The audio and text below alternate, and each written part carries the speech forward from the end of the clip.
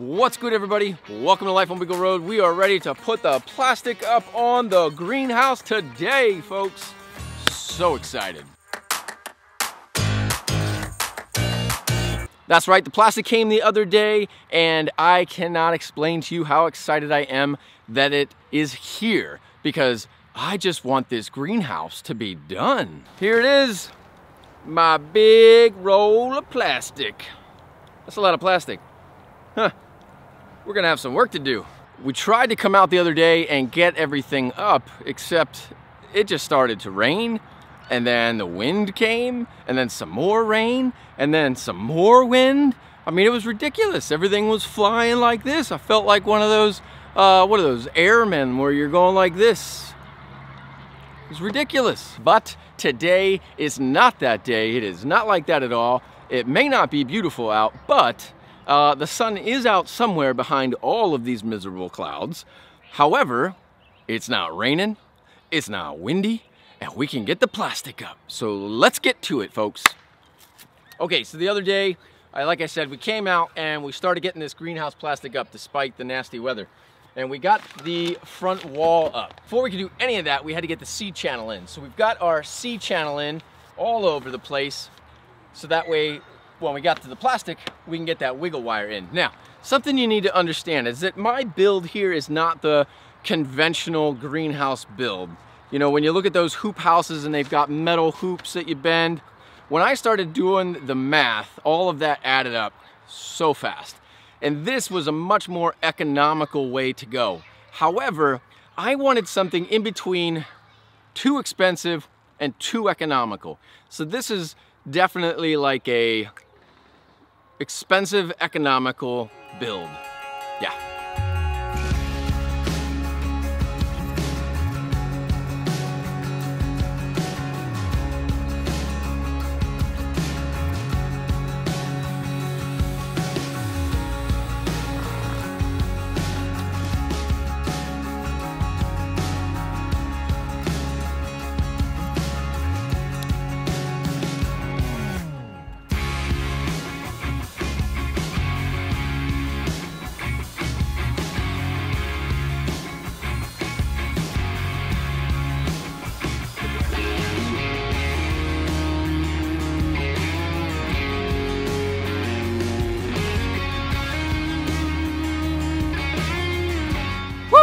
We've got the first row on this wall. Now I'm gonna go over to the other wall, put the long stretch on that side. We'll just keep plugging along, getting these channels in, because we're gonna be good to go. Right now I'm trying to figure out what to do with these channels for the wiggle wire. This isn't your conventional greenhouse build.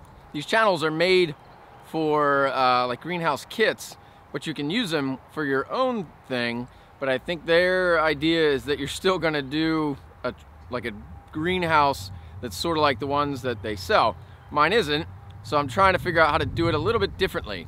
Right here I put the channel the whole way across on both sides. Plastic's gonna roll down, attached to here, and then my sides are kind of like roll-up sides.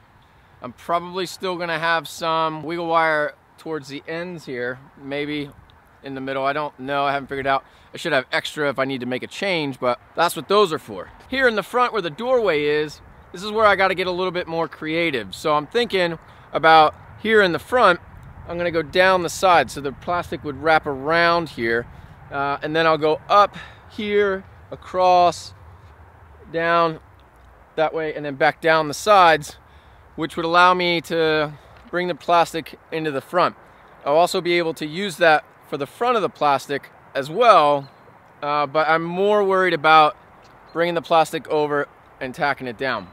This stuff here, I can just cut off an extra piece and then tack it down with some strap and staples. I haven't figured it out yet. In the back here, I've gone up the sides, over the diagonal, across the top, back down the diagonal, and then back down the side. And then I've also put one across the bottom. So this one here will be all wiggle wire, no strapping, no stapling, which is nice because then I can, you know, take it out whenever I need or whatever. So I'm just kind of trial and erroring it here right now. I think the moral of this story is that I'm not an expert on this stuff. I don't really know what I'm doing, but I'm making the best of it and I'm using my brain. So I've got to come up with something good, right?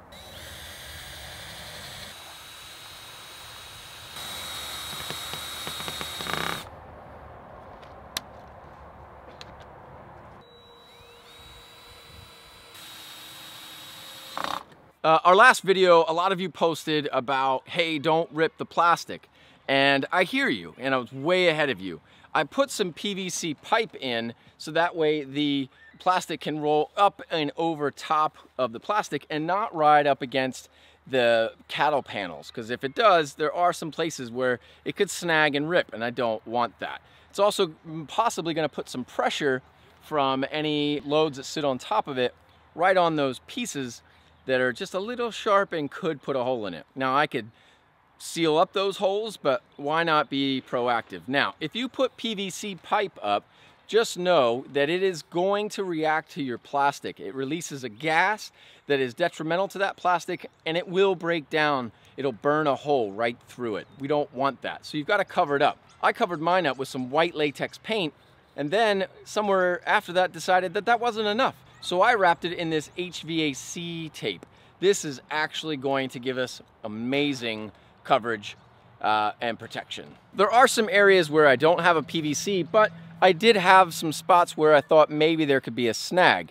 This here, because I have a problem where I don't throw anything away, this is some padded carpet tape.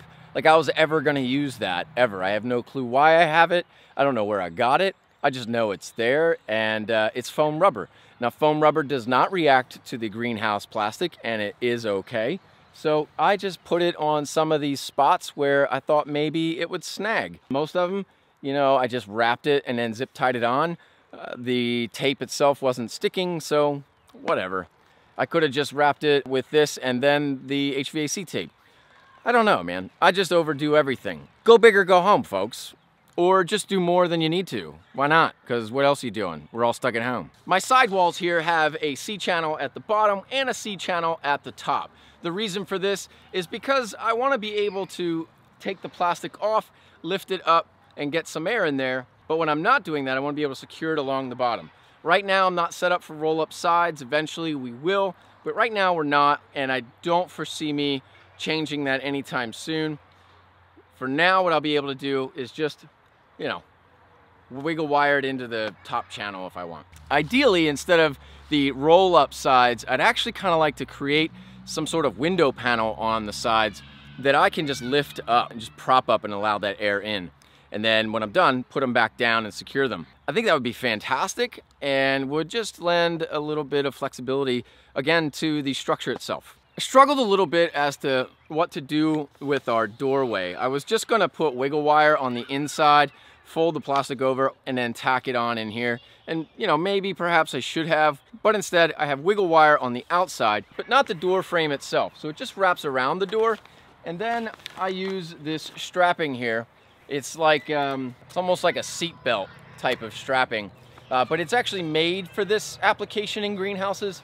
You staple the plastic into the wood. The strapping helps to keep the plastic from moving and the staples from ripping holes in the plastic. Should last a really long time. Now you can see I screwed up here, so I have like this little piece here. I don't know if this is gonna work or not. I might have to change it, but I did have it all down here. No worries, it's all good. My next step is to get the plastic all along the top here. Now, I have an issue. My plastic is 20 feet by 40 feet. We've already used 8 feet for the front and the back. So I've got 32 left. From the bottom side over here, all the way to the bottom side over here, we're just barely under 20 feet. So I was a little worried that I was gonna run short and have like gaps on one side or the other when I finished. So what I'm thinking is I can run the 20 feet, the length of the structure, because this is like 16 feet plus an inch and a half there, an inch and a half here, plus the distance it has to come down to get into the wiggle wire channel. Now, over here in the front, that's like 20 inches or 22 inches, something like that. In the back, it's like 10 inches. So I should have enough, but I don't know. So my plan is I'm gonna unroll the whole roll of plastic, and then I'm going to see where it lies in terms of reach, and then I'll cut it. Because once I cut this stuff, folks, that's it. There ain't no going back. No going back. Now, this is usually the part of the project where I take a long pause because I'm probably gonna screw up. Yep. Like a couple days pause. But not today, folks, because we've got some greenhousing to do. This sucker's got to get done, so I'm just gonna go at it. Wish me luck. That's what I'm talking about. Wait! Okay, now, from the beginning. Hit it, boys.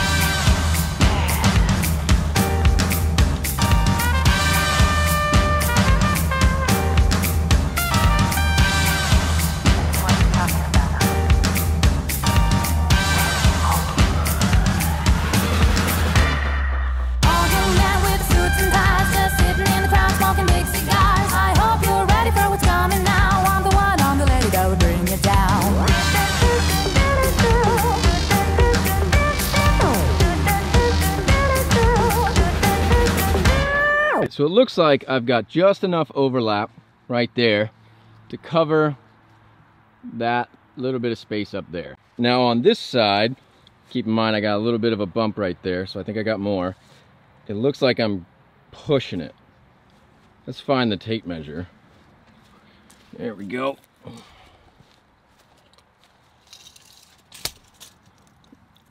Where are we at? Boom. We're at about 25 inches. It looks like I need about 24. Okay, from the looks of it, I think we are going to be fantastic. That's all I was hoping for. Perfect and fantastic. Just be with me. Just be with me. Just be with me.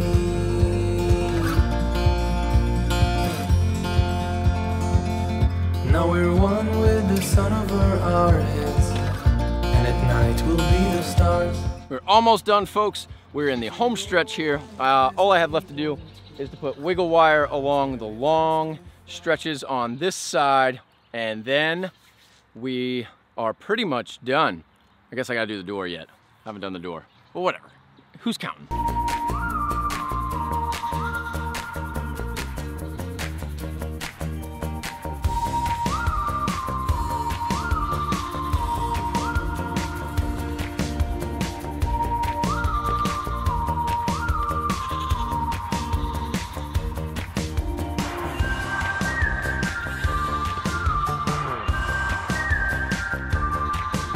Well, folks, check it out. There it is. The greenhouse is done.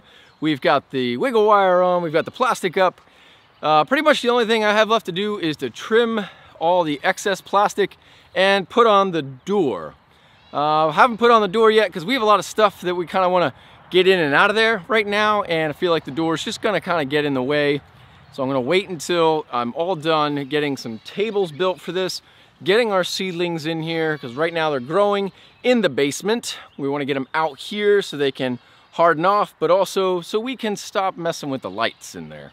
Well, folks, I hope you enjoyed my DIY cattle panel greenhouse build, and hopefully you stay tuned for more as we start to add some tables and our seedlings, and we get a fantastic growing season out of this sucker. Thank you all for tuning in and watching this entire series.